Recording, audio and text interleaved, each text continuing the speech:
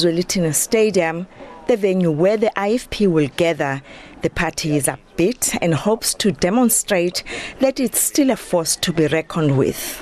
On Sunday, we are expecting a packed house, in fact an overflowing house, and if resource constraints didn't prevent us, we could have packed Moses Mabhida Stadium or any other stadium in the country.